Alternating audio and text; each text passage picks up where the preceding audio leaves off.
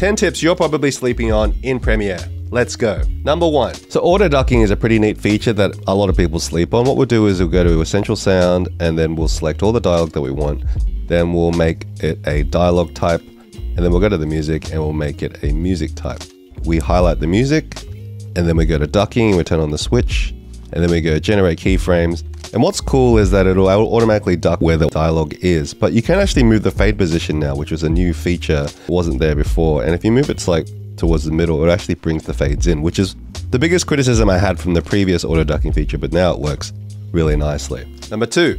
Now, color matching is a feature that people may not know exists because you might not be diving through the Lumetri color panel that much. So let's select the clip and we'll go to Lumetri color, and let's go to color wheel and match. Let's go to comparison view. What I've got here is a whole bunch of stills that we can actually choose from to actually match that we like. So let's highlight the matrix and then we'll go color, apply match. And then as you can see, it applies the color it best can from the matrix. Let's go to another one and we'll go to Moonrise Kingdom and let's apply the match again. And we'll go to Top Gun Maverick and apply the match again. As you can see, it's a really useful tool, especially if you have cameras with multiple types of white balance. You can use this to basically match your cameras. Number 3. Now we've got our young girl here again. Now, a lot of people will basically just use the cut tool to basically cut their stuff on the timeline like this, but there's a much easier way. If you just highlight what you want and press Command K, it's a lot easier to just come in, and that way you don't have to keep reaching for the cut tool or pressing C to get to the cut tool as much as you like. And for extra points, you can press Shift and delete, and it'll actually ripple delete all things that you don't want and actually shrink that gap for you. Number 4.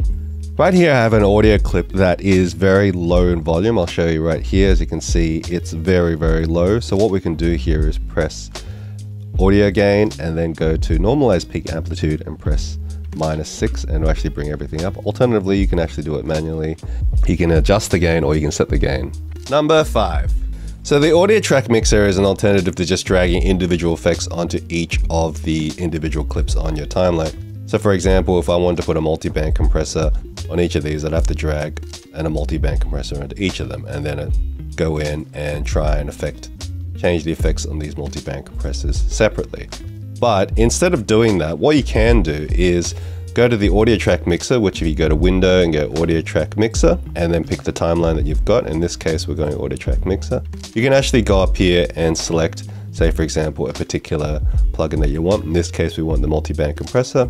We'll set it to one of the defaults, which is pop, and that'll apply the effect to everything that is happening on the timeline. It's a bit like an adjustment layer, but for audio. Number 6, I've got this really basic linear keyframe animation of One Punch Man. As you can see here, it's just very basic. So what we can do to make that a little bit better is we can go temporal interpolation, ease out, and then temporal interpolation, ease in.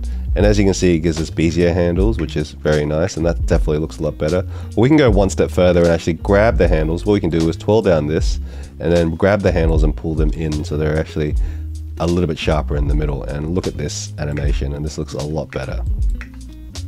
Time for our sponsor. Ever had that moment where your boss comes in and wants some motion graphics ASAP, but all you can think of is, ain't nobody got time for that? Well, cut those times in half using the Lyric Video Creator Kit. 22 customizable presets, templates, motion backgrounds, and best of all, you don't need any After Effects skills. Just drag and drop them onto your Premiere timeline and you're good to go. So what are you waiting for? Grab that Lyric Video Creator Kit in the description today so you can get out of work early and go sit on some beach somewhere or wherever it is you like to go. You do you. 7.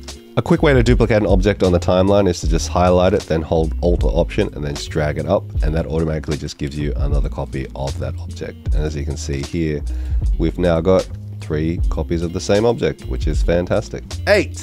Now, duplicating objects in the project panel can be a little bit different. Normally you would just go up here and go duplicate, but you can press Shift Command or Shift Control / and that'll duplicate your project. 9. Now, I'm sure a lot of you haven't slept on this, but just in case you don't know, if you have an audio track that doesn't quite go long enough, say you want it to go for 4 minutes, you can actually go here and go to the remix tool and go enable remix, and then type how long you want for it to go for. Let's say 4 minutes. And then it'll automatically stretch everything out to 4 minutes. It does have mixed results. I don't think the algorithm gets it right every time, but for 99% of cases, it's pretty good. 10. So this one really helped me out in the pinch, especially when you're doing interviews and you're looking for particular quotes. So we'll go to Window and go to Text, and then we'll go to Transcribe Sequence, and we'll go OK. And then everything that you're looking for is transcribed in the sequence. And what's even better is that as you move the scrubber along, it actually highlights what word it's sitting on. So isn't that really neat? And the fun doesn't have to stop there. Check out this video on how I made a Breaking Bad anime opener in 300 hours. See you there.